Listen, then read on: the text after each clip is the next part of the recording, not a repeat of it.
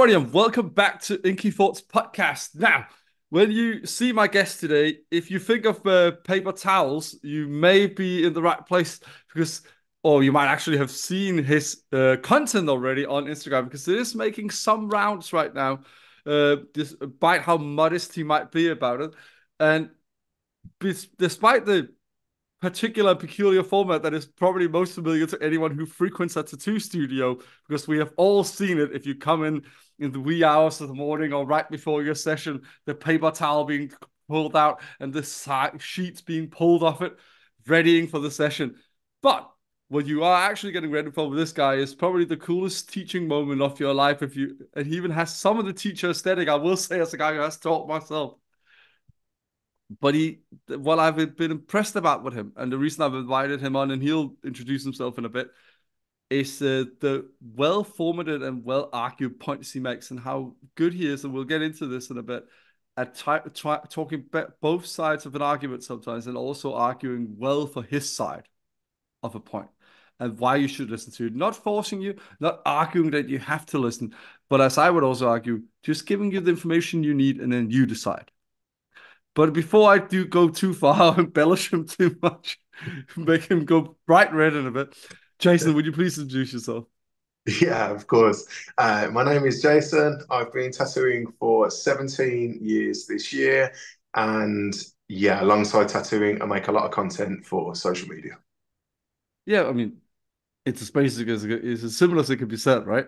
Yeah. But let's not be too. I just said it. Let's not be too modest about it, because I think honestly, it's gonna blow up if people, especially people, start listening to what you're actually saying in some of these arguments. Because I was blown back by how well argued your points were sometimes. And also, really, just to start on a lighter note, like the format. Like, there's something calming about watching you sit there and you see it, as I said, you see it 100 times before when you get to two. And I just sitting there pulling off the sheets, getting ready to tattoo, and it's simple, but it's just something calming about that. Yeah, one of our clients recently, they compared it to having a conversation, as in watching the videos, that Yeah. we're sat together and we're just talking. And I kind of wanted to present that because I feel like a lot of the content that I see from tattoo artists, and I feel is really overproduced Hmm. in some aspects. So we've almost taken tattoo shops and turned them into TV sets, Yeah. which I'm not completely opposed to, but I kind of feel like the dark, grungy atmosphere that a lot of them create, they're copying models that you will see people on Twitch that stream constantly use, and they've kind of thrown a tattoo equipment into the mix with all of that. So I wanted to make sure that it was very open, very bright, more of a Hmm. representation of what it's like to actually be tattooed, at least in my studio. Do you know what I mean? So that Absolutely. before people even come, they know who I am, what my personality is, and the environment that they're in. And thankfully, so far, it's working because whenever I get a new client now through social media, instantly they walk in and they're kind of looking around like, oh wow, this is where all these videos are made. So I feel like it has a really positive impact, and Of- it breaks down the awkwardness of that first meeting where Mhm. you don't know this person, you've met online, but instantly they feel more comfortable. So yeah, that's kind of my thought process behind Well, it why. also resonates a lot with what I've spoken to other artists about, both from the States and the UK, where a lot of them are talking about there's two things that sort of go together here.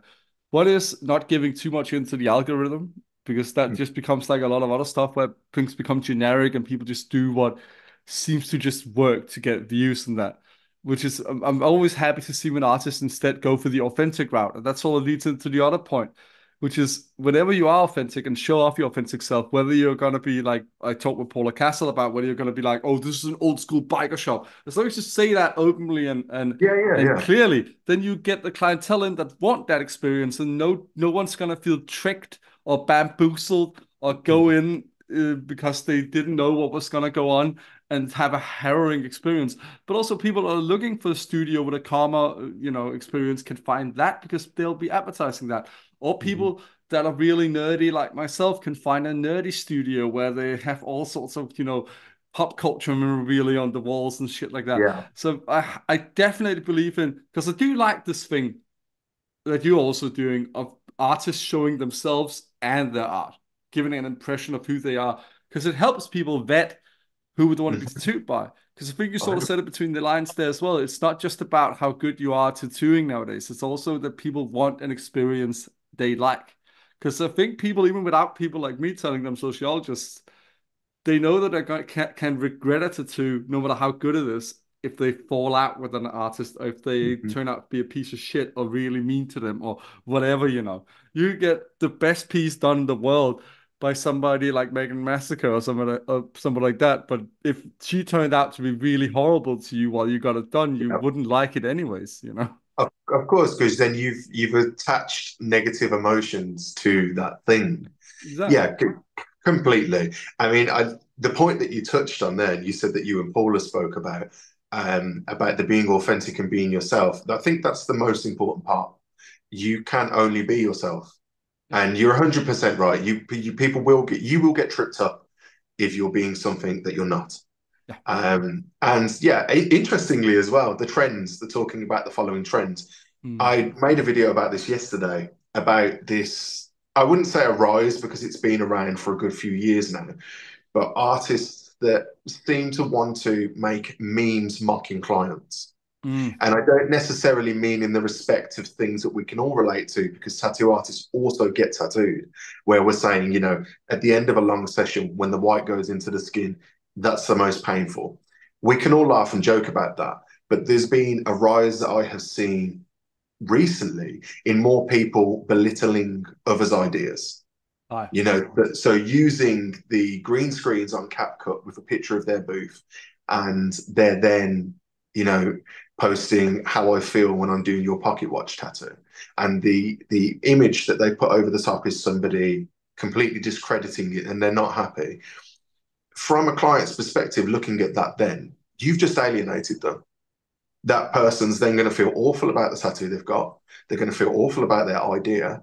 Mm. And then it breeds a resentment, which has a knock on effect for the rest of the tattoo industry. Because instantly people have these negative connotations and they then go, right, okay, well, one tattoo artist has said this. So I'm now going to tar every other artist with the same brush.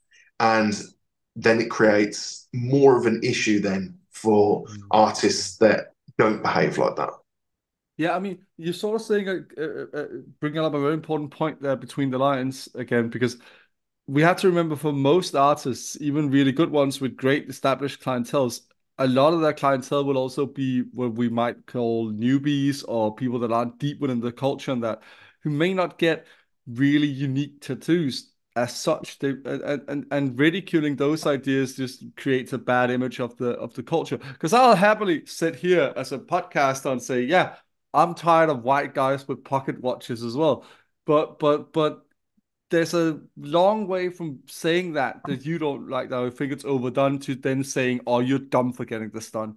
Mhm. You're not, and it might be in one case it can still be deep meaning because I fuck knows. Sometimes you get an idea and you think it's unique, and then a thousand other cunts have done it as well. That doesn't make the idea any less important to you. It's Of course. the intentions behind it. So ridiculing somebody, you don't know their intentions until you talk to them in the studio as a tattoo artist. I mean, it doesn't take being a tattoo artist to know that until you're in that moment, you don't know exactly why they're getting that tattoo done.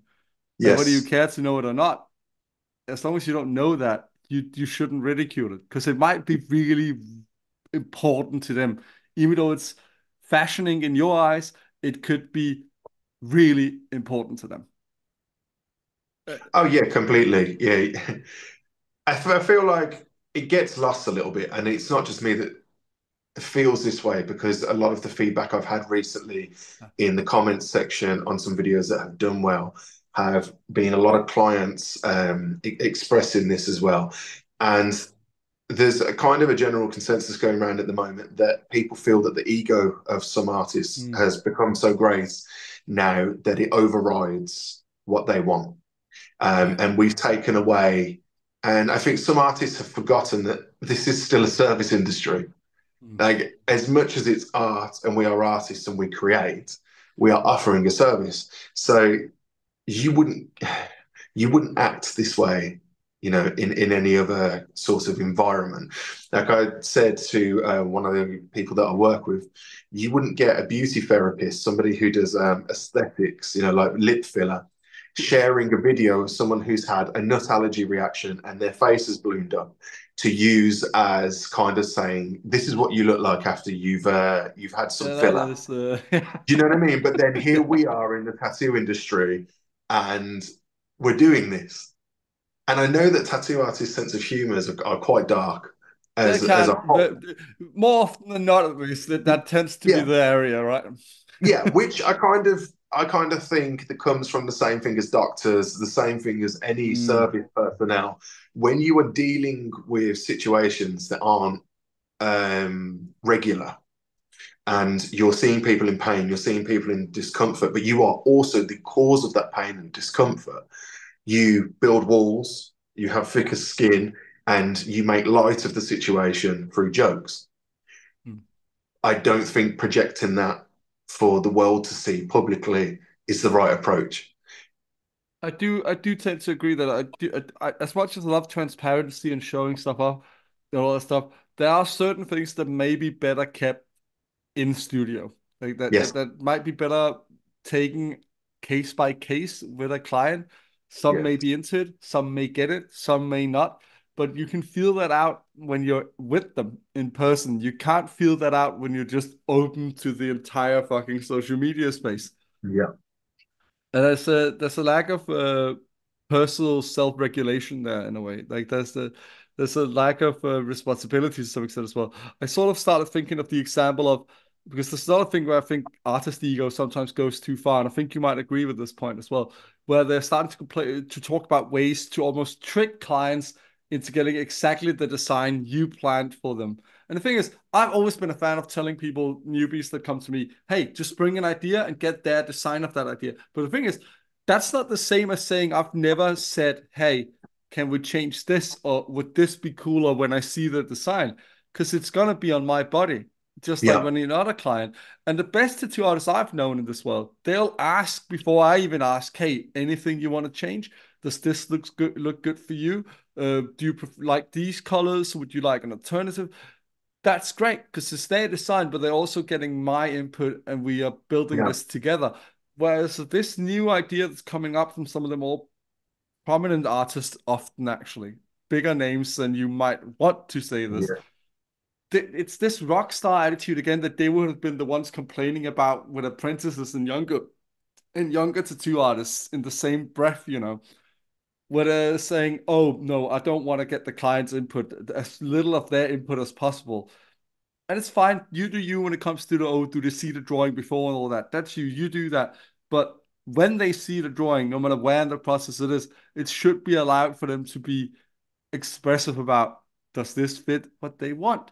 Could Yes. you tweak this? Can we do these colors? What about this? Does this work? Because especially if they're new to it, especially if they're Yeah. new. Oh, yeah, 100%. I could not physically agree more with what you just said. Unless an artist has a pre-designed design.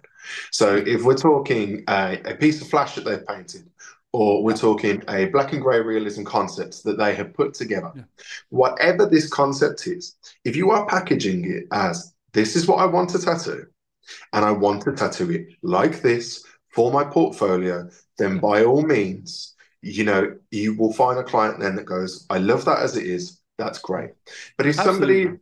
if somebody's coming to you and they're saying, I want a lion with a crown and blue eyes and a pocket watch, it's then not on you to change that completely to be what you want it to be, because this isn't about you. And it's a big point that I've raised for years. So I don't have a speciality. I am a tattoo artist. And I stress this constantly because even though behind me in my studio, I have all hand painted traditional and neo traditional flash, My portfolio is completely varied. The majority of my work is black and grey realism because people come to me and they say, "This is what I want. Can you do it?" And it's very rare that there's something that I will say, "I don't feel comfortable doing this." And that's only normally in the realms of color realism because I Yeah. don't have, even with 17 years experience, I don't feel that I have enough experience within that to Mm. deliver the best that I can give them. And I get asked all the time from clients, "What's your favorite thing to tattoo?" And I feel like it's such a corny and cheesy thing to say, but I guess it comes with age. I've developed now where my favorite thing is making sure they're happy. Yeah. And when I finish that tattoo and they go to the mirror and I see their reaction, and when I speak to them from follow-up messages and they tell me how happy they are, that's Mm. everything. Because I've been paid for a job that I love that then supports my family. But at the same time, I've had such positive interaction with a person that they're now left feeling on top of the world. Yeah. That's far more valuable than impressing other tattoo artists on Instagram. Do you know what I mean? It's far I more do. valuable than I do stroking my get own that ego. point. And I will add to it just to clarify for myself as well. I personally do love when people have their own unique tattoo style and that. But what I mean Yeah. is also that even within their style, of course, it's always all right and preferred if people say, "Oh, I don't do tribal. Can you go to the? You can go to this Yes. guy. He's amazing at tribal." Having your own personal style is not what I'm trying to. I don't think it's what Jason's arguing against either. It's just that within what you're capable of, it's always good to be flexible to the client's Yes. wishes as well, because they are. It is as Jason has pointed out, and as I would always point out, among the other monikers, tattooing has craft, art form. It's also service, and within that falls that both within craft and service actually falls that you do need to also compromise to the client's wishes. You do want to make sure they're happy with what you're doing. As much as you want to develop your art form and develop a certain style, and yes, of course, it can be cool to impress other artists, but the main thing is to appease and please the clients and give them what they want. Hmm. You know, that sounded almost too subservient, but I No, hope my point's no, coming no. across. It, It's I kind of feel like a lot of it has been lost. So mm, for me, starting tattooing, the first, straight out of school, I left school with no qualifications. mm. I had no interest. I couldn't focus at school at all. And I didn't pass English, didn't pass maths, didn't pass science. So I left with nothing. I mean, you're in Birmingham, Um, so passing English is, you know. yeah. No one does. It's really rare. So straight out of school, I went into a really working class job in a kitchen, and I was pot washing. And I was like, right, this is okay. This is okay. So the first month of working there, I worked every single hour they gave me, and I worked as hard as I could. And I was just thinking in my mind, I was like, when I get paid, I'm going to get paid a really good amount. I can do this. I can do that. I can do this. I earned £240 for a month's work. And yeah, so instantly, this big part of my brain went, what the fuck am I doing? Why am I dedicating all of my time and energy to doing this for such little money? There's no reward. So then I started looking, what can I do? What can I do? And a lot of my friends were getting tattooed. I was big into listening to metal and punk at the time. So all of the bands were covered in tattoos. And I found this industry where I could be myself, I could look how I wanted to, I could be paid quite generously for what I did. And all I had to do was do what people asked. So Mm, it's for me, I feel like a lot of it has been lost. And I get the ego. I get when you've got tens of thousands of people constantly praising you mm, and they're talking about you. You know, if you're at if you do convention circuits and you're regularly winning awards, it's then very easy to kind of look at yourself and go, well, I can do what I want because I've reached this point now. But as I have seen in the 17 years I've been tattooing, the higher you go, the harder you fall. And I've seen it happen with a few tattoo artists already that we went from looking at them as an industry going, oh my God, this person is leading in their field, mm, to now they're posting on Facebook that they have availability tomorrow. So mm. it's not permanent, it's not forever. And I feel like everybody needs a reality check to be like Yeah, the most important part about our career and our industry are the people who get tattooed. yeah. It's that simple. You know, No, I agree. I agree. It it's not sort of like goes back to the thing that a lot of both. Luckily, I've seen more young people as well gravitating toward this idea. I think there's still, I think it's almost a half and half split now with young tattooers, and I think there's a positive change coming. A lot of positive change comes from the younger generation, but that's a whole other conversation right now. yeah, But but at least with this, like that people are starting to not focus too much on following on social media and instead trying to develop this discerning eye that we tried to develop through, tattoo magazines and that. And reading up and talking about it and seeing it in studios and that. Where when you develop a discerning eye, you instead of saying, "Oh, this person has 50,000 followers," you can look at it and be like, "Oh, but that line work and that that stuff. This guy with 5,000, he's got way more solid, because yeah, I've been tattooed by a few people by now, and some of them have had great followings, others have had not so great followings in social media. It's mattered all fuck all to me because I've looked at their work, and if they do solid work, that's what I want. And at the same time, uh, going back to sort of explaining with my own personal example what you're talking about, when I went to it's that's why you can shop a route today with the two artists because the thing is, yeah, I went to, for example, little Kaya up in Scotland, and I said to her, "Hey, I love your style. Can you do me a vampire lady?" I said, "Cool. Any like specific things I should know other than it being a vampire yeah, lady?" And I said, "Well, I love the stuff you do. What's like the face and maybe a little bit of the neck and that. Can you do? And I really like brunettes. And if that's all you give them, that's cool. That's the freedom. yeah, yeah, yeah. But I'm the odd one out there sometimes, and that's fine. If you have more wishes than that, that should also be allowed. That's sort of my point. If I've gone if in this hypothetical example now, if I'd gone to Kaya and said, "Oh yeah, but can she also have this jewelry or this lipstick on? Can she have the no blood? Can she do this?" Like that should be allowed as well. Of Like course. it's sort of this thing that just because you have a personal style, you should still listen to the wishes of the client to Uh, some extent. 100%. I think that the only exception to that is still massively within the Yeah, interest of the person who's getting the tattoo. yeah, yeah, So yeah, I yeah. feel that the only time that it's really acceptable to kind of turn around and go, no, is when too Oh yeah, much is being asked or yeah, the design can't balance properly. yeah, yeah, yeah, If, yeah. Absolutely. and then, I had a guy last year, he wanted to get a sleeve started with me. And all of the ideas that he gave me, I could have made two sleeves out of. Yeah, And he wanted to compress it to a forearm wraparound in Whoa. black and gray realism. So I just changed my approach and I just said to him, right, let's make a list of priority. Mm. Which of these is most important to you? And then which ones can I pair together? Yeah, So I said, okay, so for me to make this look for as good as it can for you, I want to pair this and this on this side, this and this on this side, and then we've got a spin gap down the back, so we'll put this here.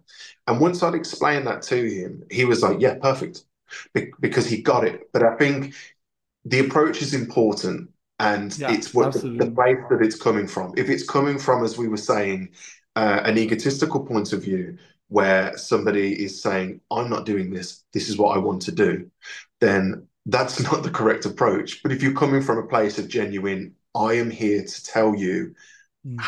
what's going to work best. I'm here to give you the Oh yeah, best tattoo I absolutely. can. Because tattoo artists will have that, experience and knowledge to know what Yeah. works in the body and what can work in the design. They also know their own skill and capability. And I am Mhm. absolutely, as much as I'm for listen and compromise with the client's wishes, I am just as staunch a supporter of reality checking clients as well if they have Yeah. unrealistic wishes. It's this back and forth that I miss sometimes. You know. And I've been Yeah. very fortunate and very lucky. I've only been tattooed by people where, if on our rare occasions have that, or if I have an unrealistic wish, sometimes I've developed some idea of what can be Yeah. done myself, by now. but I usually go with artists that will tell me then, oh, I don't think I can make that work, and can we do this and that? And that's great because I have there is that, and I've been very fortunate to have artists like that work the same way you do, where there's a Yeah. conversation, you talk about it, it gets explained, and then you can sort of figure out what works.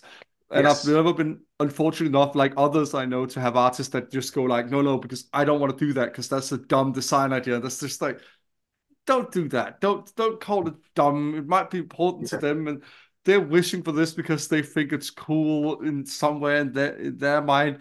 Just it's just Well, unnecessary to do that. it's quite interesting, actually. I thought about this the other day. I thought about this when I made the recent video that I said where I spoke about memes. And I thought, to somebody who's not a collector or within the industry, they're going to look at most tattoo artists' tattoos and think that they've got the dumbest shit tattooed on them. Because and, unless like this works both ways, why aren't Aye, clients making memes saying, "What the fuck have you got a panther head coming out of a rose?" aye, Do you know what? Why have you got that? That makes absolutely no sense. You've got this rose and this tiny little panther head, but to people within tattooing, you're like, "That's awesome." yeah. So it kind of it works both ways, and that reality check needs to come back Oh, into it. Just because absolutely. Like I've got a good example of that. I have a samurai polar bear on my ribs, and to incredible, tattoo lovers, that's incredible. incredible. Yeah. To non-tattoo lovers, that's some of the weirdest shit they've ever Uh-huh. seen. Yeah. And then they're going to turn around and go, well, why have you got that? Why didn't you just have a polar bear? Or, Yeah, do you know what I exactly. mean? Like, what? So, yeah, it works both ways. And I kind of feel like that reality check needs to be given. But then again, with social media, we are in the Wild West still. There are no Yeah. set clear rules. A lot of people, it hasn't really sunk in that everything you upload is forever. It doesn't go anywhere. Once it's released, it's not yours anymore. And there's not a single thing you can do to remove it. Mm, So I kind of feel like people haven't truly grasped that concept yet. They haven't truly got it. That they may make a meme today that they find funny, but 4 years down the line, that meme could be a big reason as to why now they're not booking as much as they were before. mm, So it's a very interesting time online with the tattoo industry. And as things evolve so quickly, watching so many artists refuse to mm. move along with it, Yeah. which is a whole other issue. I will say I'm a bit more hopeful and positive. It might be because I'm not working in the industry myself, but I'm a bit more Yeah. hopeful and positive looking at it from the outside in as a sociologist. I do think I see a lot of positive change, especially from the younger people coming in sometimes, where they do try to move along and be more conscious and more mindful of clients and all that. Like you see Mhm. with how they try to have snacks and blankets and all that stuff, and some old heads are like, "Oh, that's going too far." It's like, "Oh, it's not going too far. If they want to do that for the client, that's up to Yeah. them." But the positive change that it symbolizes is awesome to me. That it is more people that are like, "Hey, you're here. You're gonna be in pain. I'm not gonna be in pain. I'm gonna be doing something I love on your skin for money.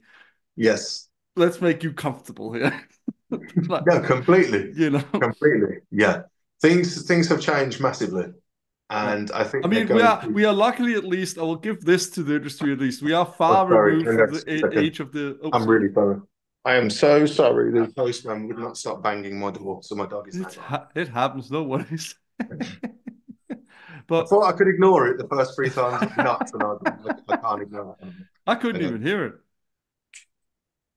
Right. That should be fine now. He stopped barking. Come on. Do you want to say hello? No? I've got a But Poochon, a tiny little poodle. He's fully grown and he's about that big. all right, all right. So whenever he hears the door knock now, that's it. He's Oh uh shit, he's he's a Rottweiler. sets him off. Yeah. Oh well, to what I was saying, I think we are at least far removed from the days of the asshole tattoo artist that go where you go in, pick off the wall, and go like, "What do you want, asshole? Come on." Yeah, Let's yeah, just. yeah. At least we're far removed from that.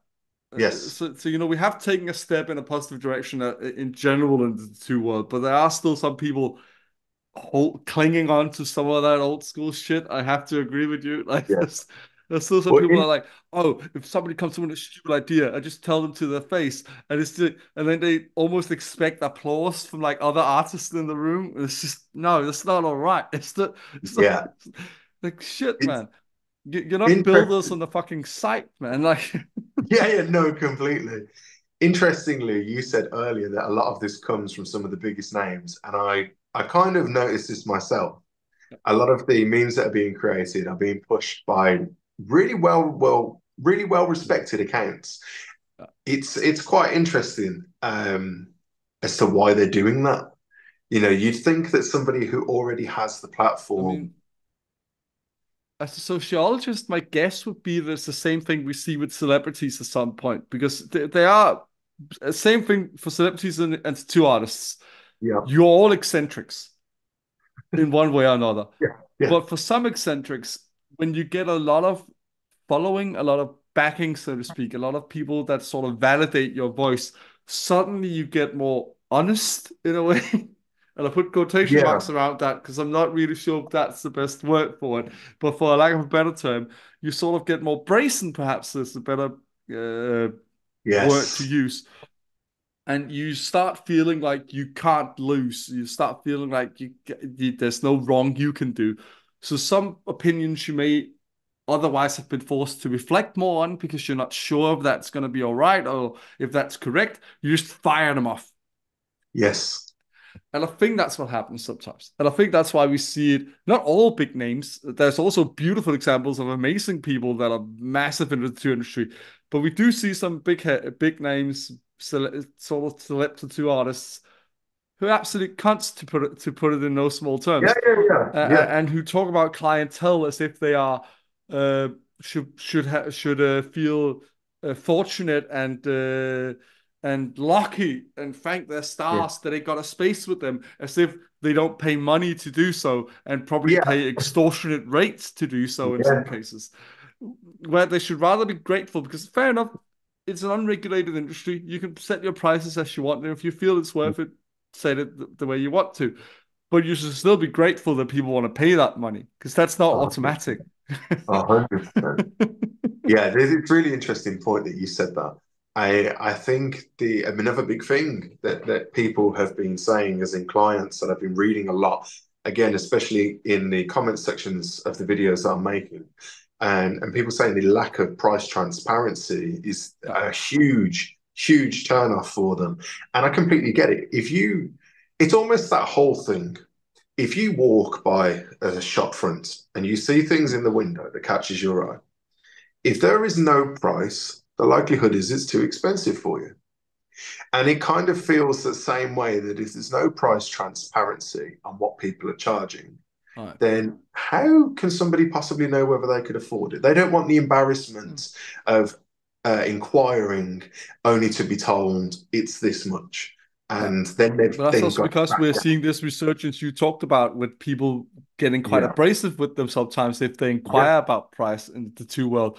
And again, I don't say all tattoo artists do that. I've, for example, been very fortunate. I have never yeah. had artists that have been abrasive with me about pricing or anything like that Incredible. or asking Good. about it.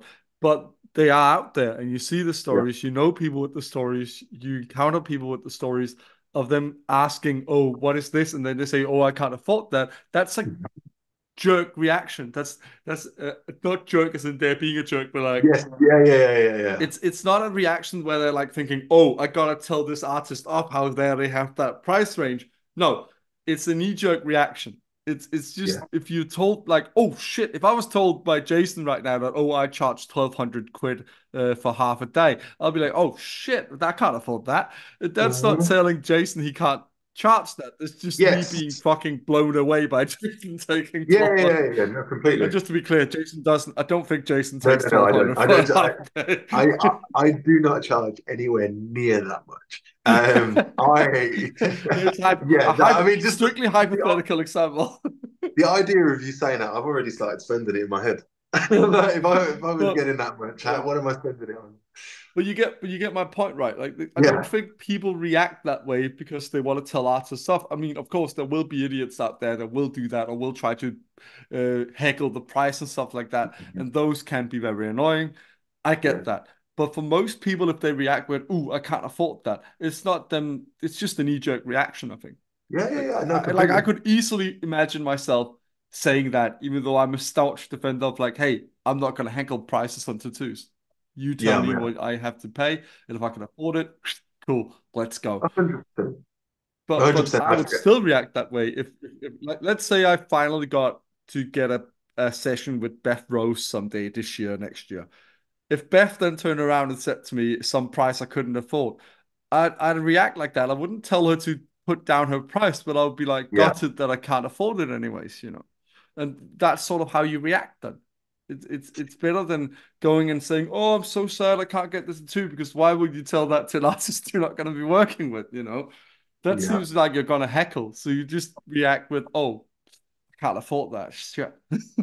Yeah, and I think, yeah, and I do think that at the moment that's a big thing that some people are struggling with, which I understand completely, is Absolutely. they're not wanting to say that they can't afford it. Um, yeah, so I don't think that will ever change. I No, don't, no, I don't think because so. the tattoo industry is an unregulated industry. That will not change. There's no governing body that says that we have to outline this. And you know, we're all self-employed. We all set our own rules, our own parameters around working.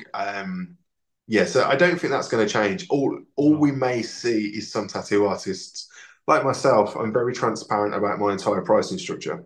Yeah. Um, be more transparent. We might see more people go, okay, so people are saying this, so I'm just going to Yeah. put it out there, and then people can respond to that however they want. Yeah.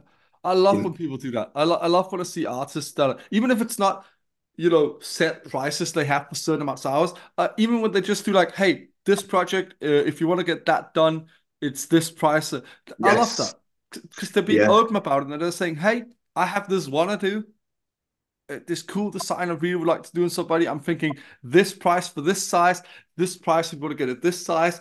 Any hmm, takers? That's cool. That's fucking awesome. yeah, yeah, yeah, But completely. it's when you go out and say, hey, I want to do this design. Let's talk price together. Then you're inviting a discussion. And some people that do that don't actually want to discuss the price with the client. They just want to hear how much they want to pay. If they can't pay what they were thinking in their head, next client. Yeah. That seems a bit of a jerk move. And in this time I do mean jerk in the Yes. Yeah, yeah, yeah, yeah, yeah. but you get what I mean? Like Yeah, the transparency is really cool and creates an avenue for open communication as with anything you sell. yeah, Whereas when you say, "Oh, here's a design for a sleeve, contact me for to discuss pricing," that's nuts to me. hmm, Because I doubt most that do that will actually want to hackle price with the person that messages them. yeah. Oh, Like, 100%. I will be so surprised. And if they are out there, kudos to you. But I sincerely doubt that 90% of artists that do that method actually want to heckle price with whoever contacts them. Oh no, they want. They are looking for a I silent personally believe they auction want the price that they in the want. DMs, Yeah, basically. They're yeah, looking for a secret auction in the DMs where people are going to try and outbid each other. And when they see somebody that pays something that's really cool and they can afford, and that really, you know, fits with their idea they thought it was going to cost, that's going to be the guy they take. yes, yeah, Whereas with the other thing, you can be very open, and then okay, people also quickly get the idea that okay, Jason put out this design, it's 300 quid, uh, and then you immediately also get the idea that oh, it's first come first serve, so I'll put my ticket in. I'll say, hey, I would like to pay that. If nobody's put in a wish for it yet, can I get that too? You yeah. know? Oh yeah, bro, 100%. Yeah, absolutely, completely. I think a big thing, a big divide with the tattoo industry at the moment, though, is where people's perceptions on what tattooing should be and what Yeah. tattooing is. Because I'm seeing, and I have seen it for the last 10 years, so it's not a new thing, I would say, within the last decade. But people trying to deliver more of a higher end service with tattooing where it's more exclusive. It's Yeah. not what we're used to. And I completely respect it. But I think at the Absolutely. opposite end of the spectrum, there's still a lot of people who, like myself, are trying to deliver more and keep it more accessible for everybody. Mm. And for me, I feel at the moment the industry is split into two, and you've got this one end where it's being treated as if it's a Lamborghini, and this end is public transportation. Do you know what I mean? Yeah. Like the two stark And worlds in the different. funniest thing for me looking as a sociologist at this is that they have one common denominator, which is that in the Western world, at least, it's self-expression, no matter which way you do it. Mhm. And one person is trying to make it a very luxurious thing, whereas the other side very much understands that we all want to express ourselves through the Yes. body and that. And I think they have more in common than they think, but they are, from where I see it, they're sort of creating these two separate camps where they could be working together instead. Yes. Yeah, and I understand it. I do understand that there are some artists out there. I remember hearing of an artist years ago, and back then, I think in like 2012, Aye. his day rate was £700, which back then it was. I had not really heard of many artists charging No, £700 per. no. But this person told me that you essentially get 2 days for that because what they would do is the day prior to your appointment, they would spend the entire day, the working hours, designing your design. All right. And then the following day, they would tattoo you. So the whole point of charging the 700 was so that they could dedicate 2 full days to you. And when that was explained to me, I kind of thought, well, I get that. In Yeah. that instance, you are truly paying for this Yeah. service. No, no, You're getting absolutely. something not many people are offering. I don't really know many people that split their working week to have 1 day No. design, 1 day tattoo, 1 day design, 1 day tattoo. And I think a big issue at the moment, from a client's perspective, with the pricing of some artists, is because where there are people that are putting that level of effort and dedication into it, you've got the same people who are throwing together a design from Pinterest in the morning of their appointment. They're turning Yeah. up, the artist isn't prepared, they're not ready to go. They're sat there for 2 hours waiting to be tattooed, and they're still being charged £700 for the privilege. Mm. And I kind of feel like that's another side to the luxurious offerings in Aye. tattooing. That some people are looking at it now and going, I want that, but I don't want to have to put that same level of effort in as these guys. So I'm going to present that this is what I'm Mm. giving, and I'm going to give a lot less attention to this Yeah. client than maybe the other people are. But you sadly see that in many professions. Yes, yeah, of course. Look at for example carpentry or plumbing or anything like that. Some guy might do some luxury stuff, like putting in an incredible sink for a client that looks amazing, and then another guy's like, oh, he earns a lot of money doing that and doing like plumbing for like the middle class. Cool. I'll do the same thing, but I'll like cut corners and that so I can earn even more. You Yeah. see that in any profession, sadly. And just as you said with the other point, I don't think we'll get rid of that. But it's only good that people are aware because the only way you can save some clients from going in and getting sort of tricked like that is by other artists being aware and like helping them learn the skills to know, okay, what I'm actually getting here. And that Yeah, happens with the transparency you're talking about. If more artists of are transparent about what you get with what you pay for, course. then you people also get a much clearer image of what they can expect from different kinds of tattoo artists and what they should be getting, perhaps. Not that you can have a completely objective idea of that Yeah, in an art form, but at least they can have more of a clear idea of what they should be able to expect from paying X amount of money for a tattoo session. yes. Yeah, and of course, and I kind of feel like this leans into a use of social media really well. I'm not going Uh, to claim that this is an original thought because I have heard this said by other people. But a big thing that I keep saying, because since hearing it, I can't get it out of my head, is that the entry requirements now in tattooing are to be good at tattooing. yeah. That's the ticket to play. That's the price to get your entry ticket. Once you've entered, now what are you offering? What is the Mm, next part that you are now offering to people out of the tens of thousands of options? It's not uncommon for people to fly now. I've got clients that fly from Germany. I had a client uh, last week fly from Ireland, all through social media. So it's not uncommon now with affordability with travel. So what are you offering? What is separating you from your peers, and why should they come to you? And I feel like that's a great point with transparency, where it can be a real tool for artists to say exactly as you've just said. this is the price, and this is what you get for that price, and this is what I will do for you, Yeah. for your money, and you put that out there, and I believe in return, you'll be very fruitful to do that. You will get a lot from it. I think so. It's the same thing like we talked about earlier, and I've talked about other guests in this podcast about when you put your authentic self out there, no matter how many followers and clients and fans you get, you will get some diehard people that do come to you exactly for that thing. Yeah. And that it's the same thing as transparency here. If people like what you put into the service for the money they're putting out there, whether it's extra attention to their physical needs, something like that, well, whether they're or it's snacks or it's whatever, or extra attention to the design or involving them in the process or whatever it can be, they'll come to you for exactly that. Yes.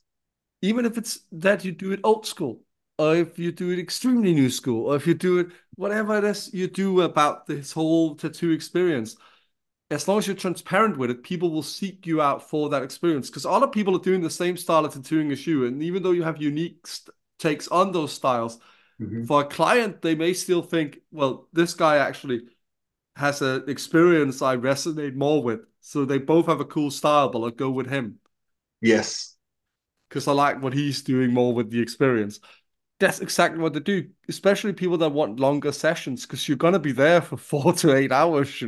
So you do Yeah. want to. Honestly, that's why I started resonating to going and getting tattooed with people that are at least somewhat nerdy Yeah. because we have Yeah. shit to talk about, or they might have a telly and we can watch anime or fucking weird Yeah. nerdy movies or something like that. And that's becoming quite important for me with these with getting 100%. tattooed. Whereas when I started out getting my first tattoo in 2008, and Denmark's a bit more behind the times than the UK and the US, there was nothing like that. So you just went Yeah. in to the word of mouth shot you heard about. It was like, oh, here's my design. And they'd be like, all right, into a stencil Yeah. machine, not even changing anything, slap it on my chest, out the door. Yeah. You know, Literally, I'm literally. fucking happy that it's not like that anymore. And I was very fortunate. From my second tattoo on, I'd already found a nerdy tattoo artist through my brother. And it was Yeah. always going to be a nerdy hangout from that day on when I got tattooed, you know. Oh, completely, completely. Like, it's so funny that you say that. My first experience getting tattooed, I was underage, I will admit, and I sat there. It was on my ribs. It was an outline of a swallow that I've still never had coloured in, and the other artist turned to the guy tattooing me and said, "Are we ready to see a grown man cry?" And I was laying there thinking, "I'm a boy. I am a boy." And the complete and utter turnaround to that now is when our clients come in. So I'm a big Pokemon fan. And when I find out if somebody's into Pokemon or played the games, there's a particular YouTube video that I always put on the TV in the studio. And it's about these two guys, similar age to me, like mid-30s, and they're trying to resurrect a Blastoise that got corrupted. And like we will put that on in the shop and we all kind of sit there and you can see it on everyone's faces because it's a shared interest and Yeah. the room fills with joy, but it's such a stark difference to when I first got tattooed, as you've just said, yeah, to these bikers in that kind of environment to now a bunch of guys in their mid 30s getting very excited about Pokemon. Yeah, I Like mean, it's similar to that, when I completely got my different. Star Wars sleeve done, all we did was listen to Yeah. metal covers of Star Wars soundtracks. Like, Incredible. exactly. Incredible. Like, but that's the thing. No matter what it is, when you do get, and I think this moves beyond because a lot of mainstream people that just get a few tattoos, they just seek comfortable, want to be comfortable, want to be respected, want to be taken care of in a nice way. Mhm. But for the nerds, for the people that are either nerdy with tattoos or go even further into other nerd dumps, when they want to get tattooed, they look for an experience that resonates with the stuff they want to get done. Yes. And I think that's important. Like not necessarily it needs to fit perfectly. Like when I got my Yeah. vampire lady done, we watched anime on the telly, but it's still, fun to sit there with another person that we Yeah. can at least have that in common too. And she thought it was a cool idea. All that stuff, it all adds up to that's a lovely experience. I remember that just as much as I liked it too. Yeah. Oh, yeah, completely. And I think it's a really interesting thing. I feel that most people, you will remember exactly where you were the day you got every tattoo Yeah. you got, where you were, what you were doing, and you will remember the craziest details about that day because Yeah. you're marking your body. It's such an important thing, and I feel that the more tattoos we get, the less we understand that. It gets lost a little bit. Maybe Yeah. that comes back into why some artists act the way that they do online. Maybe we're forgetting, what it felt like to be so young within the I mean, you industry. will become jaded if you spend a long time in any profession sometimes. Yeah, And even just yeah. spending a handful of years in the tattooing industry can, for some, be enough to do that, you know? Oh, 100%. Especially given some of the studio environments that people are Oh, subject to. yes, yes, yes, yes, yes. Yeah, it's hard. I think feel like this is one thing that we don't really talk about a lot is Mm. how hard the industry can be sometimes.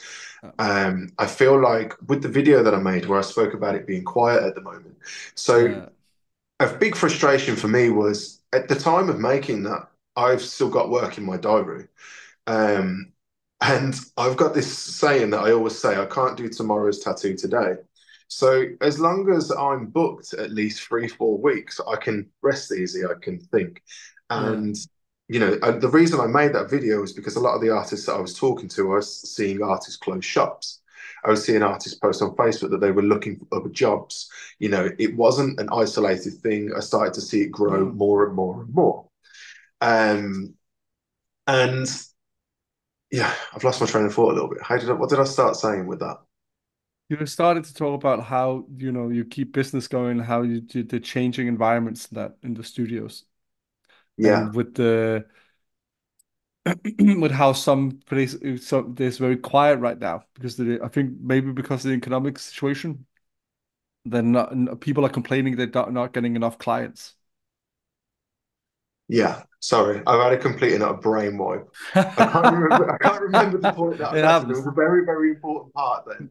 And I built myself up and I can't remember exactly where I But I do was. remember talking about your somewhat your video because I've watched a few of them. I'm not the best of them about, but you were talking about in that video as well that people complain a bit too much about how quiet it is sometimes and wanting to change prices and jobs and all that stuff, instead of trying to be more open to clientele than that.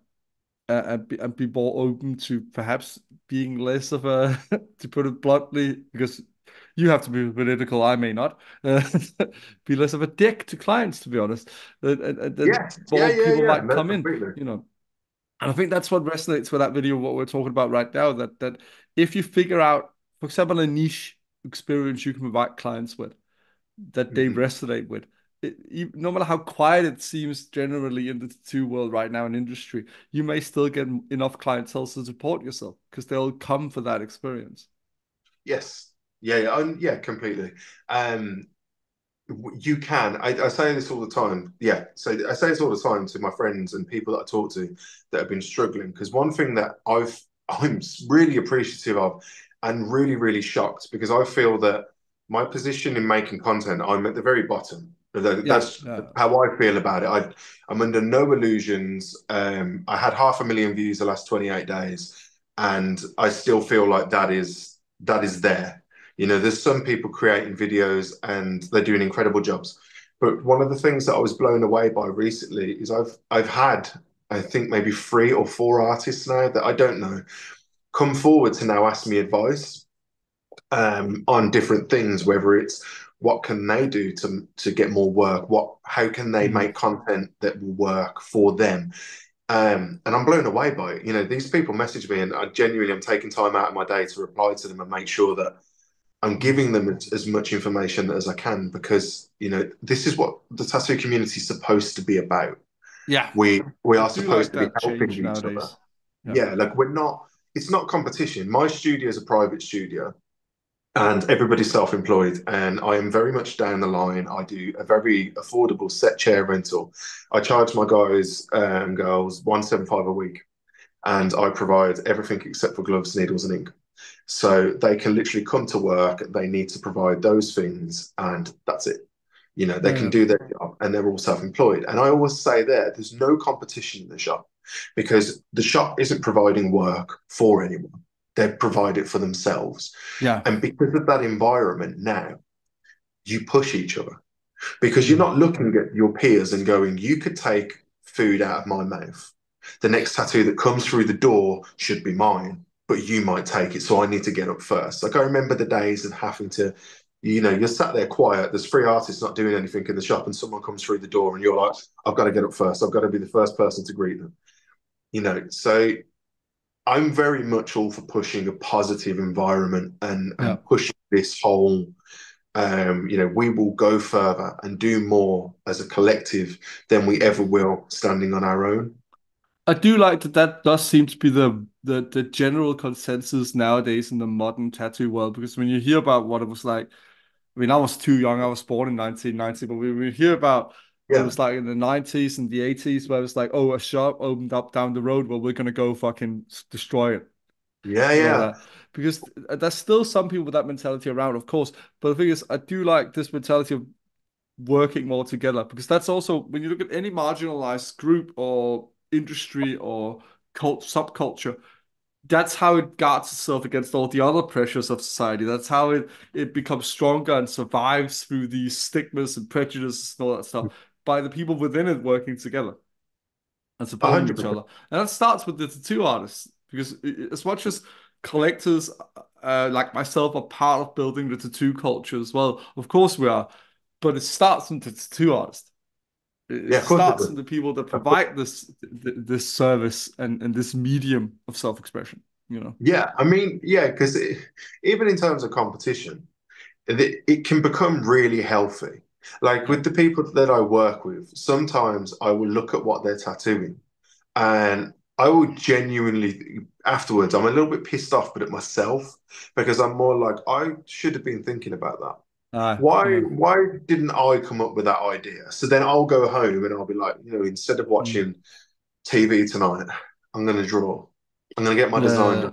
And then instead of just staring aimlessly at TV, I'm going to draw and I'm going to try and come up with a concept that's better than what my colleague did today. And then I Yeah. come back to work the next day and I'm like, look at what I've done. And then I can see from their face and that they're like, well, why didn't I think of that? And you, rather than creating this horrible atmosphere of you're trying to, the Yeah. days are gone of trying to screw each other over to get work. Aye. I've worked in loads of shops where that's been the case. Yeah. You're tattooing a client and they're talking to you about their next idea, and somebody comes over and goes, "I'd love to tattoo that," and you're sat there tattooing your client, thinking, "Fuck off," you know what I mean? Like, "Fuck off, go away." Instead of that being the kind of atmosphere, you're now sitting there and you're going, "Cool, okay, so you're pushing me and I'm pushing you, and Yeah. ultimately we're going to get better. We're all going to get better Well, from it." that actually alludes to another thing I really love that's happened today, and I think you've talked about this in some of your videos too, and talked about how the industry should be proud of this nowadays and do this more actually, because it will help with the quietness as well. Is that they shouldn't be afraid of this thing that developed through the new 2000s of, hey, I'm not good at that. This person is, so I'll send you over to them. That's a Mm-hmm. great thing. That's a really healthy thing Yeah, in an industry like this, to be able to 100. say, hey, because the other guy will do the same then in the other direction. They'll be like, oh, fuck, I don't do Pokemon. What the fuck is a pocket Yeah, yeah, monster? yeah, yeah, Go to yeah. Jason, you know? So I kind of feel like that this is a double-edged sword. So Yeah, a lot of people online, younger people, are saying that tattoo artists gatekeep the industry, right? yeah, And I am very split on my personal feelings of that because uh, on one side, I'm like, this should be free for everybody to access. But on the other side, a part of my brain keeps telling me there is a reason why things are guarded in the way that they are and why they have been guarded for so long. And I kind of feel like this leans into it. So back in the day, you would get artists recommend other artists in your city, and mm, someone comes in and goes, I want to get this. And then they go, I can't do that for you, but my friend on the other side of the city can. mm, They've done something incredible and very similar, and they can do that for you. And then that seemed to be something that existed more then than it does yeah, now. Whereas now I feel that because so many artists are coming through different channels and different means, and we've got artists who, thanks to modern advancements with technology, are 2 years into a career and they're incredible. At 2 years, they're at the point that I was at in 10 years in. yeah, It took me a decade to get my loan work down, to get my black that saturated, to do this, to do that. And they're mm, already there 2 years in. But what they've skipped is all of the parts that made the community what it was. They've Mm. skipped the you don't tread on other people's toes. You don't do this, you don't do that. And as much as a lot of those rules can be problematic, Yeah. I feel with them diminishing, so has respect in a lot of ways. And respect should be earned and not given, but at the same time of kind of going, people don't think twice now. They see a tattoo shop on the street and they go, I'm going to open one next door. And that's now completely disappeared. Whereas Yeah. before you'd go, do you know, I'm going to go 5 miles away from the shop. 5 miles is enough. There's enough people between us that this isn't going to impact your livelihood. You know, it's Um, I mean, I do get it to some extent. I mean, I've yeah, of course not a tattooer myself, but I do think sometimes, and I think this is where the difference is. Because I remember a good example I saw once where two shops on the same street, like just diagonal from, but they were mates and they'd like spoken to, and I did ask them once, like, well, how come you're not angry at them having opened that shop over there? And the guy just simply was like, well, because they talked with us before they did that. We had a yeah, communication, and we figured out that yeah, that's fine. Like they do something completely different than us, so we'll it's not a problem. Because yeah, that's the thing. When people are like, oh, they opened a successful anime tattoo studio right there. I'm gonna open my anime tattoo studio next to theirs and get the yeah, clientele. That's thinking way too much in that business mindset that other people do with like fucking convenience stores and shit like that, yeah, where you think it's because they don't take it as personal. The problem is this is a tattoo by tattoo paycheck. So Mhm. when you do that without respecting the other people or thinking about the shared market in that way, I think that's the right way to put Yeah, no, no, no, it. completely. You are actually diminishing somebody's business there, whether it's your own because you can't keep up, or whether it's theirs because you've now become the new attractive thing on the block. So I think the communication side of it is what's lacking sometimes. Yes, And that's what I yeah, see sometimes. Because I think there's a lot of stuff the older generation, especially, I might be biased there, could learn from the younger ones. But there's the stuff about communication and respect that the younger ones need to learn from the older one. And what's yeah, yeah. lacking here is the communication between the generations sometimes. Yes. Well, it's it's so interesting you said that about the shops. So where my studio is, there are probably there's got to be about 10 shops within a mile and a half radius because I'm right in Fucking hell. Birmingham City Centre. Like I literally 10 minutes out There of are a from lot of where studios in Birmingham, from what I hear, yeah, to be yeah. honest. So where the ball ring is, like the dead centre of the city centre, I am a 10-minute walk away. My shop does not have a sign. I have no signage. You would not know that my No, shop exists. It's no. a completely private studio. And when I opened, I kind of had this mindset that I was like, I don't want to put a sign outside. As I am moving into an area already where I could probably throw my machine out of the window and hit the front door of the other shop. Do you know what I mean? Like it's that close. And there was a subconscious thing in my mind that I was like, I don't want to put a sign there. I don't want to potentially take away from somebody else because all of my work comes online, and Uh, I've kind of proven that it's my third anniversary next month in this shop. And it's incredible because every year it grows, something changes, a new team member comes, and we're looking at expanding again now. And I've done all of this without having a sign. yeah, There's not even a small sign that says tattoo. There are no visible markings as to what my studio is, and I think that's testament to social media as well.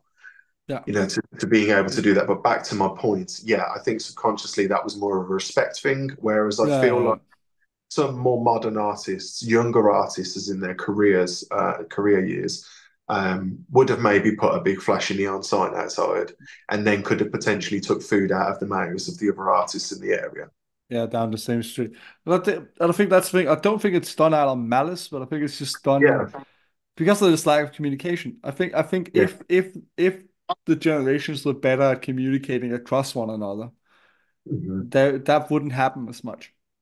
Yeah, Because they just need to learn this. They're not refusing to learn it. They just don't have the avenue to learn it because they're not creating it and they're not being reached out. Like the I don't know, to put it in a weird way, there's needs to be some hands reaching across these generations and like forming more yeah, yeah, yeah. communication. No, completely. Because thinking it's simply gonna happen because people are princes on the older generations, that's not gonna happen. It's the same Yeah, reason you don't necessarily listen to everything your dad said. Like it's yeah, it's not how it true. happens. Like you learn stuff, Yeah, sure.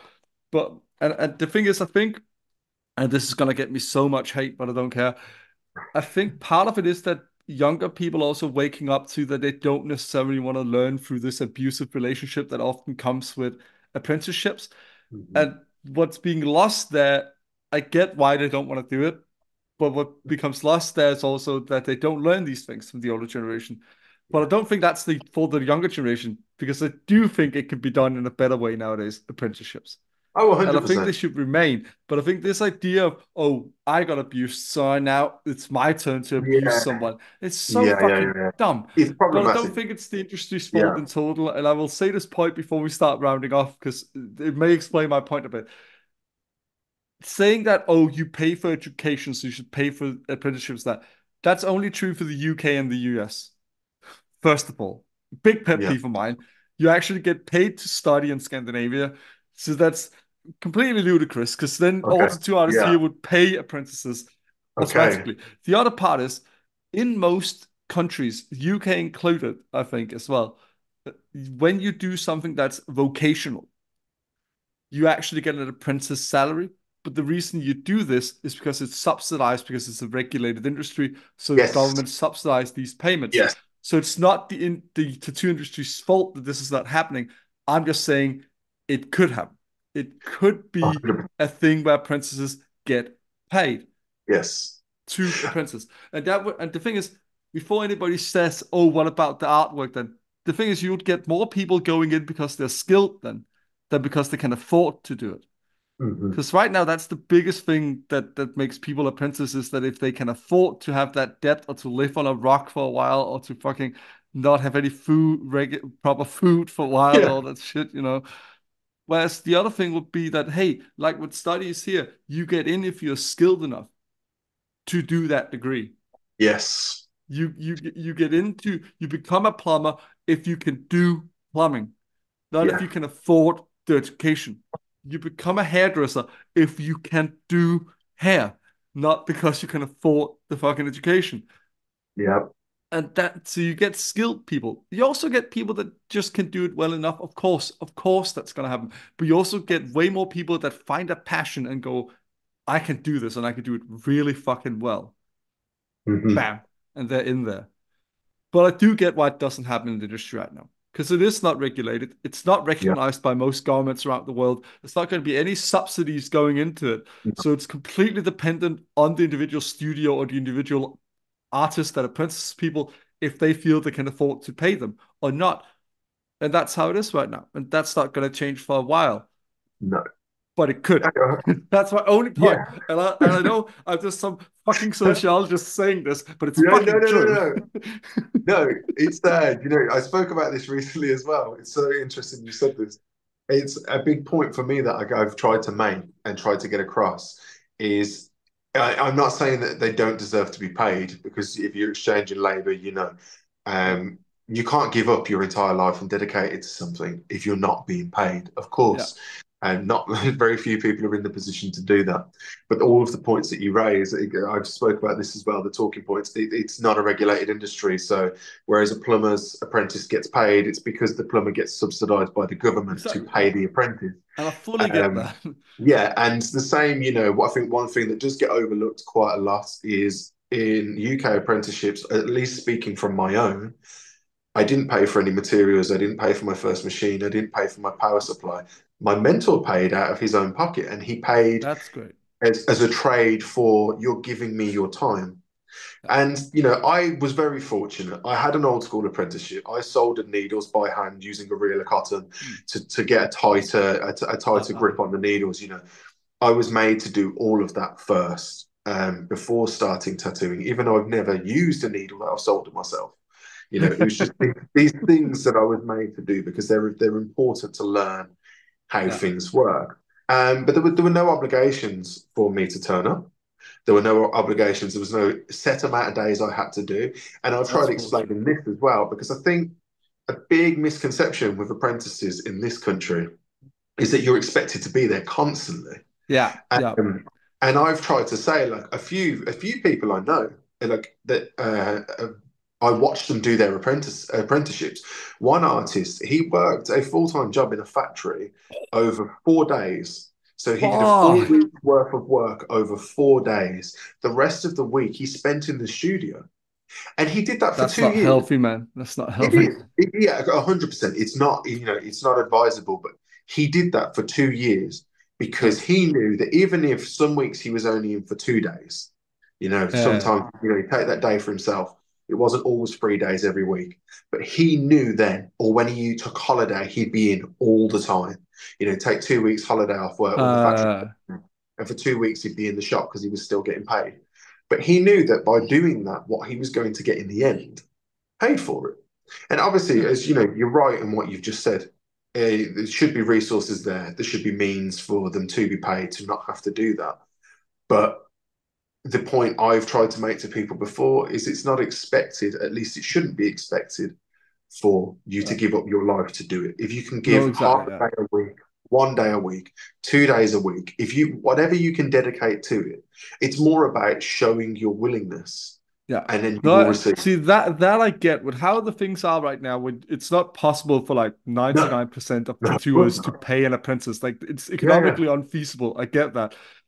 But I do like when people then like you and say, "Hey, I get you need to live and have money for food and rent. Mhm. So come in as much as you can in the week. But I get that you need to have a job on the side." Yeah, yeah. Like, No, because 100, that's the 100%. reality we live in right now. Like, if you want to only have rich kids thinking they can go in and become tattooers, Mhm. then you can do that because Oh, yeah. Dale I mean, can live off some trust fund or something and just pop yeah, into the studio all the time. But most people fucking can't that want to be tattooers because it yeah. still is a mostly working class 100%. crowd of people that go into this industry. You Yeah, know? I mean, I'm from a single parent household on a council estate. Do you know what I mean? Like, I came from a family with nothing, and my mom worked incredibly hard. She worked 2 to 3 jobs just to have everything paid, and it was always instilled in me to work. So I knew that when I decided that I wanted to be a tattoo artist, I had to Yeah. make it work and quick. Aye. And quick. I Yeah. had to do that. In a But flash. yeah, I lived off of tips from the other artists. I would do everything I could to help them, and they give me £20 a week each. If I Fuck, helped, if I helped them enough, yeah. But back then in that was 2000, that was good back then. Yeah, yeah, yeah, yeah. 2007, £60 a week for a Yeah, that's pretty. 17 year That's all old. right. That's pretty decent. Yeah, it paid for my bus, so a bus pass. So, in fact, actually, I'm telling a lie. My nan, as a present, my mom disapproved so much that I wanted to be a tattoo artist. She disapproved so much. And my nan actually bought me a yearly bus pass. She paid. Oh, that's And, so and sweet. yeah, yeah. And she gave me this yearly bus pass and she said, I paid for this. This is for you to be able to learn so that, you could get into the city centre. Hmm. And every day I get the bus.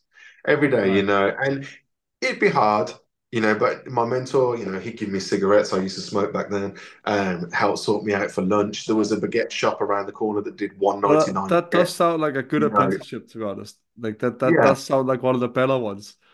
yeah, Like 100%, my especially for my the point, time. but my only main point is because I do understand how it works nowadays with the economically and all that stuff. I Yeah. just don't think you need abuse on top of that. No, of course not. No, no, Like no. So there's that. no excuse ever for anybody to receive abuse from a tattoo apprenticeship. That's what I mean. Like, Yeah, yeah. At like the end of the because I get it. day, I even get the menial tasks. I even get, yeah, hey, clean up, learn to set up, all that stuff. That I get. But when you hear about people, cleaning toilets with a toothbrush or taking their yeah, fucking Mentor's Harley Davidson to get serviced and shit like that, it's like, fuck off. That yeah, has nothing to do with the touring, man. Like, yeah. Well, you know what they say, hurt people hurt people. yeah, So, yeah, truly, you know, truly. I kind of feel like there is a cycle, especially back then. You've got to look at the people. I'm Oh making yes, yes, yes, yes, no yes. excuses, but you've got to look at the people that were tattooing back then as a Uh, generalization. We oh, weren't absolutely. talking about artists in the sense now. We're talking about people who, for the most part, in my experience anyway, had criminal records, were involved in the criminal underworld, and were tattooing because it was a way to make money without having to adhere to rules for another job.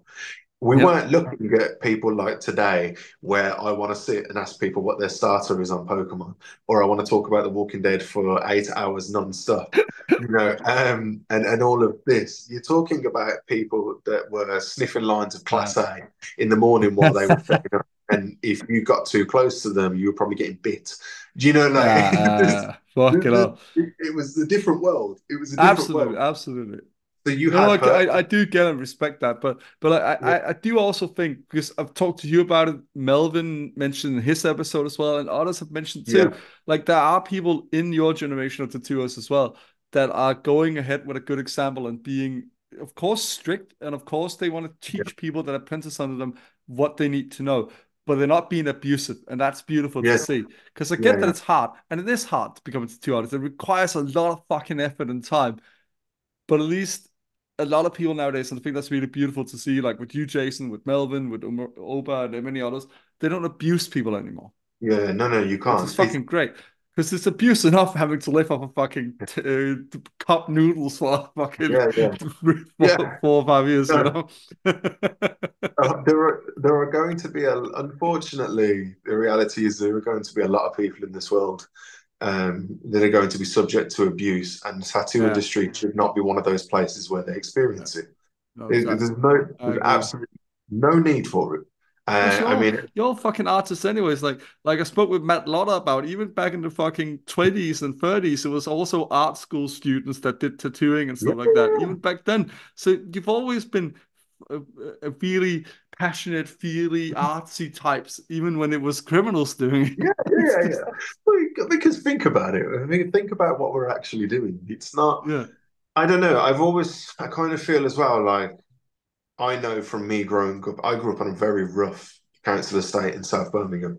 Uh, Like cars burnt out on grass verges, houses being burgled constantly, stabbing, shootings, like really horrible, horrible things, and not a very nice environment to grow up in at all. So I feel like me as a teenager getting tattooed was almost camouflage.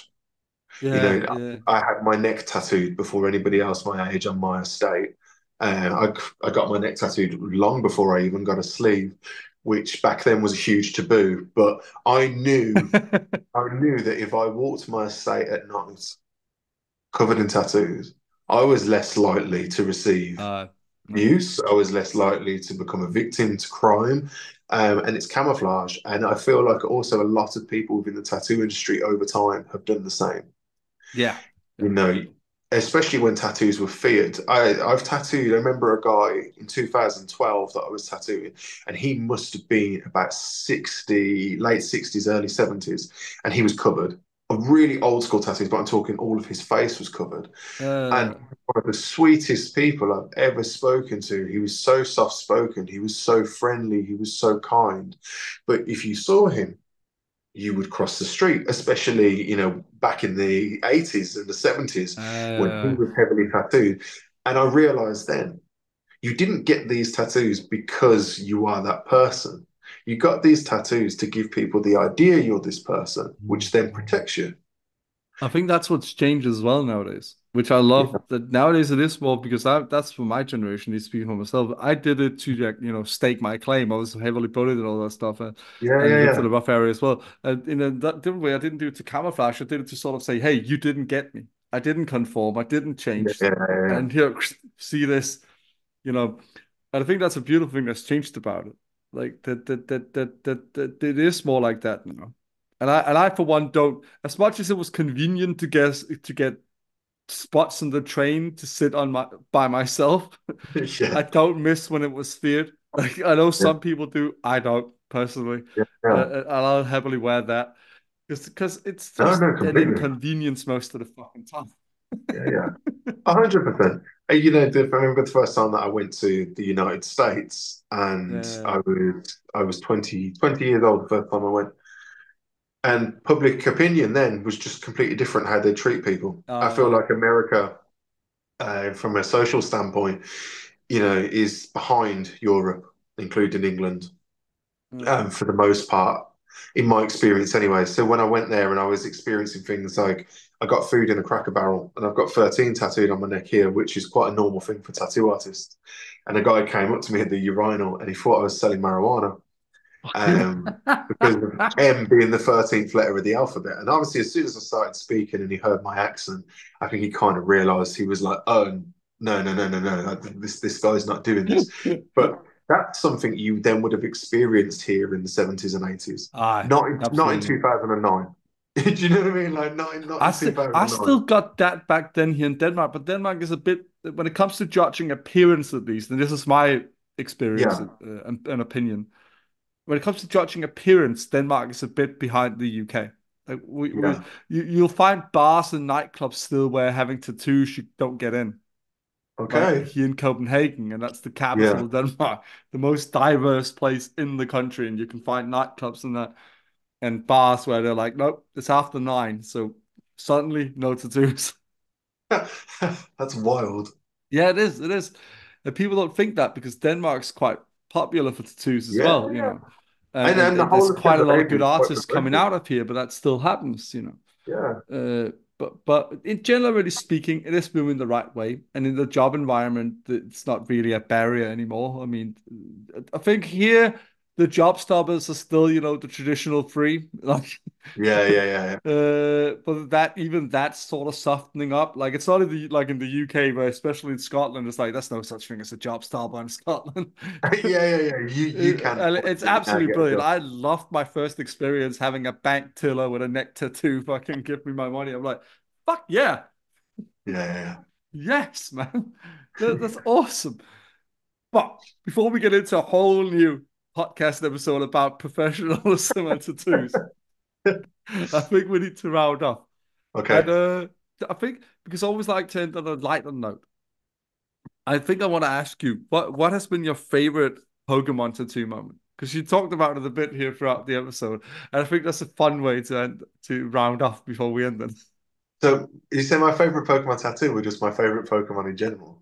Favorite Pokemon tattoo moment, I would say. Moments. Oh, yeah. So I've got one client who I'm not even calling him a client anymore. His name's Matt. He's my friend now. We formed a friendship I love the through this. pride with which you said that. He's my Yeah, friend, yeah, you yeah. know. Because I tattooed him yesterday, and yeah, it's just you meet these people in the industry, and they stop being clients, they become friends, Oh, you know. absolutely. Yeah, and we are actually like genuinely friends now. But the first tattoo, so we did at my shop last year a Pokemon Flash Day. Just thought, let's do something fun, let's advertise Uh, something. But there was a rail strike. The weather was horrendous. There mm, were so many things that had happened, and it was a bit of a washout. Like the amount of people that said that they were going to turn up. We all tattooed that day, but not as much not as we were nearly as expecting. much as And the guy that I tattooed was Matt, and he had a full color Blastoise, but he had the original artwork from the 1998 base set. And it was just an incredible fucking day hell. because as soon as I started tattooing it on him, he then said that he loved The Walking Dead. I'm a huge Walking Dead fan. I don't shut up about it. So yeah, that's a great moment. Like that was a core memory that I built in my career. If I You look at just all got of the to have things. a full-on geek Yeah, yeah, gasm with yeah. a client there. Yeah, yeah, just like how have I met someone that's a similar age to me that likes all of the obscure things that I like? It Nice. was yeah, it was beautiful. It was really nice. I do love those moments, man. It's fucking awesome when that happens, Yeah, you know?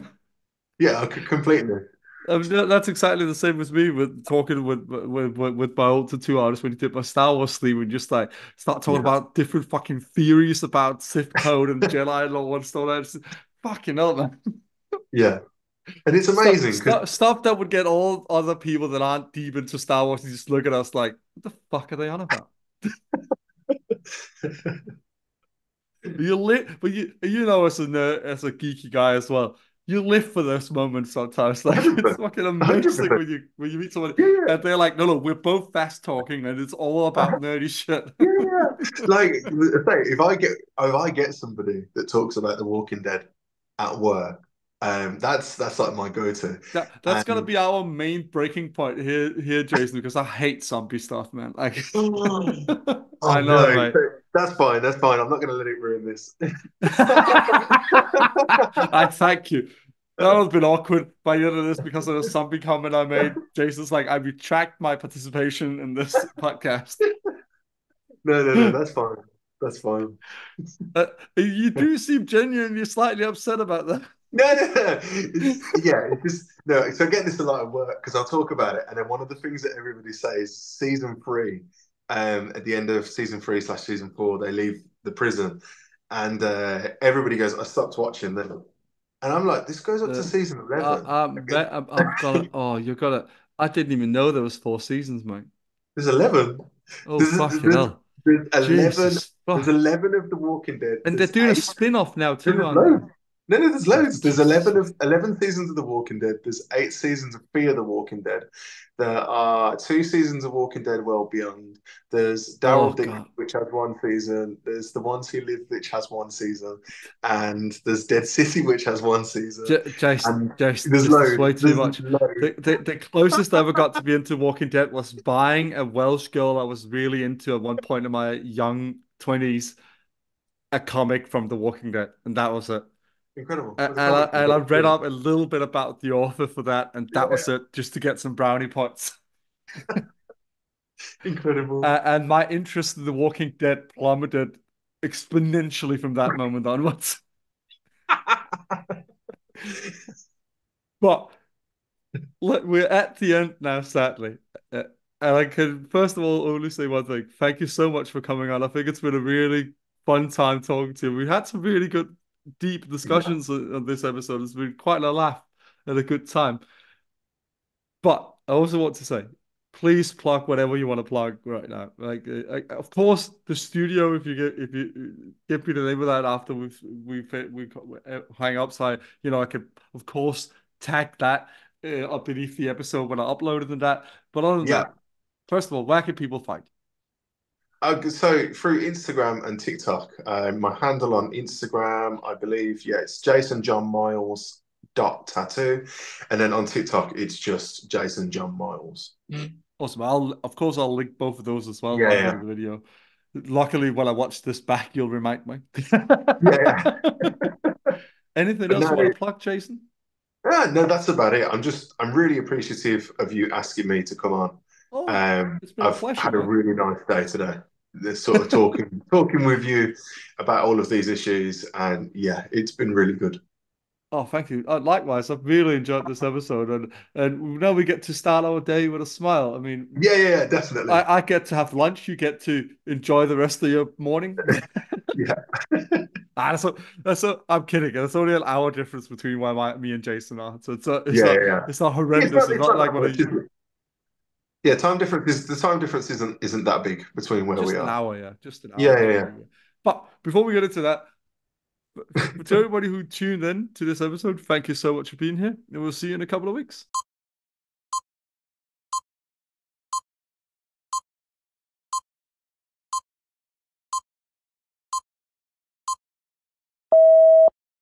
Hello, everyone, and let me start out this time by apologizing for any confusion I may have caused by the outro for the last episode, where I accidentally spoiled who's going to be in, or not spoiled, but advertised who's going to be in episode 28, which is next time. So this time it is for real. Next time we're talking to Katie Misuno about darker imagery, geometric tattoos, black work tattoos, and blackout tattoos, and how she sort of has developed her own amazing style within it, and shows how much skill and commitment actually goes into these tattoos that some wrongfully deem as overly simplistic at times. Even blackout tattoos require quite a lot of commitment. But sorry for that. I hope you enjoyed this episode today with Jason. It's amazing, I think, to see somebody that doesn't go out trying to just be the loudest guy in the room, so to speak, on the internet, and just yell or angrily argue points they might feel passionate about, but instead sits in a setting that he's chosen because it's comfortable and known to a lot of people, and there's sort of a tongue-in-cheek joke to it, with the whole sitting there prepping paper towels and ripping it off. There's also a weird ASMR element we didn't really discuss to the whole sound of it that some might enjoy. But it's important, I think, to have people that discuss things in that way where it's constructive and well argued without getting angry or throwing blame at people necessarily. And I think we need more of that in the tattoo world, which is also one of the reasons I've done this podcast, to try and educate people without necessarily having a discussion, and that people can try and take the information and bolster what they already know, or maybe try and change their own worldviews and be inspired.